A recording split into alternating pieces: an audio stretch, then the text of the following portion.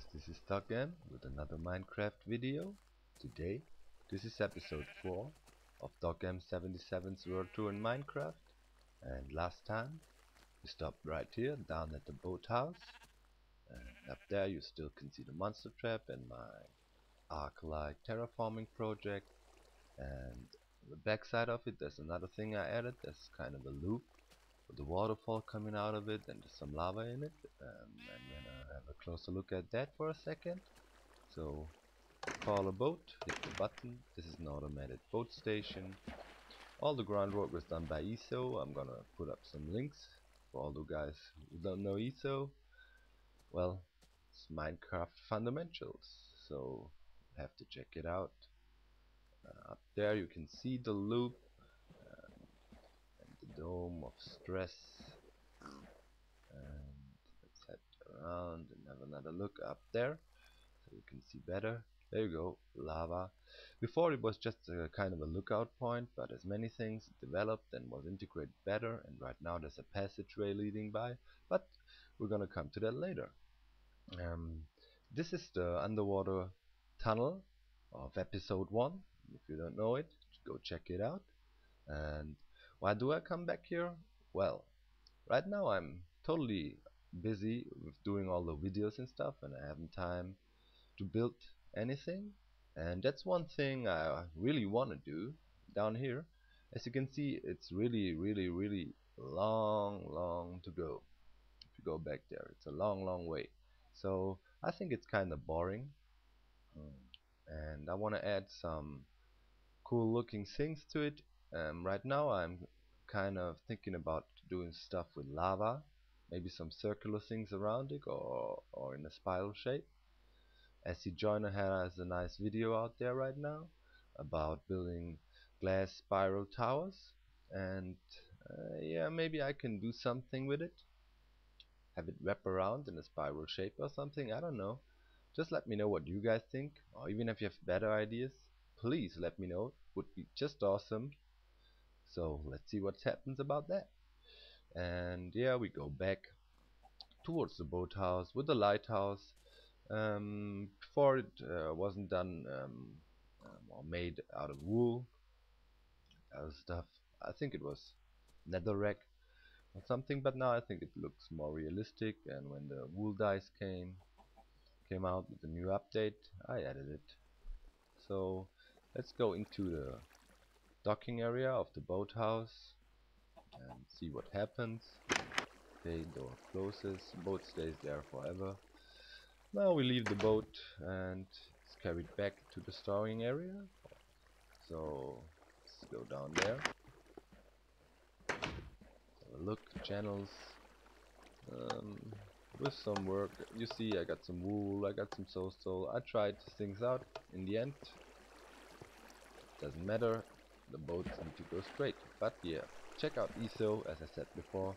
He's some kind of a Minecraft genius, and especially with water flows and water construction, he's just, yeah, check it out.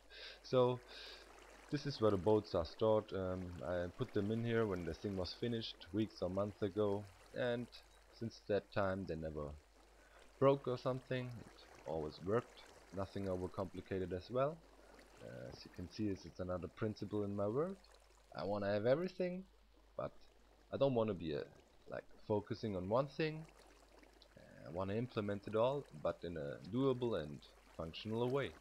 So for my needs, this is, well, I guess it's even overkill. Okay, so in case a boat breaks, there's a restock system, ET thing, dispenser, boats in there, you know it. Infinite water source to help create this water streams and all that. Some workspace, yeah, and there's the button, the same functionality as the one upstairs. So let's hit it and see what happens. Basically all doors open at the same times and the boat just advance. There we go, doors opened, boat advances to the water elevator and goes up and is ready for us to head out.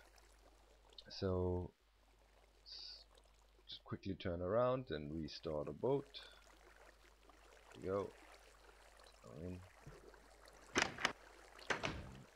We go. Now we're going back to the main station and over to the Biotop. But before we have a quick look at this thing here, it's just a little passageway. I'm gonna jump in. It's got the lava and some clean look to it again. Yeah, I got some of those all over the place to help connect my uh, locations and to be able to move around safely during nighttime. So there you go, Fabric, aka factory, if you go up there. But we know that place already, so let's turn around and back up. Just wanted to show you this. There's a lot of little things in this world. So must see cobblestone. I think it looks nice, especially with the texture pack I'm using. In case some people still don't know, it's the Misa's HD realistic texture pack. Lots of guys who use them. SC Joiner also, I guess, but yeah, as always, he's also kind of a Minecraft genius. He added some stuff and edited it. Yeah, check out his channel. Always awesome videos. So let's hop in the car, same system, press the button, off we go, little tunnel ride again, and around and up and under and drop and up. Yeah, in case you wonder why this track is going crazy, well, I wanted to hide it. I wanted to hide it some way or somehow, so that's why it goes crazy. Yeah, right now we can hear my loot alarm. Again, annoying sound. Let's turn it off. So up the stairs towards the main station again, and now we're gonna head over to the Biotop area where the Squid Aquarium is, and the record studio, and some other stuff I wanna show you.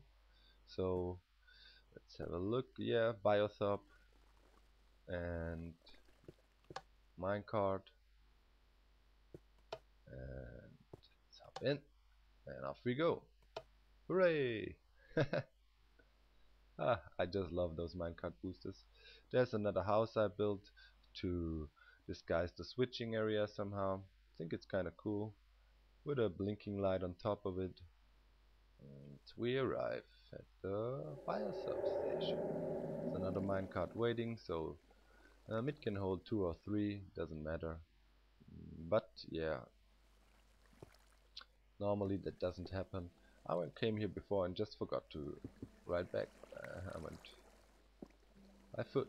So yeah, this is my basic head station design, and we arrived at the Biotop area. And this is where this tour is gonna stop today. And the next episode, we're gonna have a closer look at what's going on up here. So, thank you guys. I hope you liked this episode.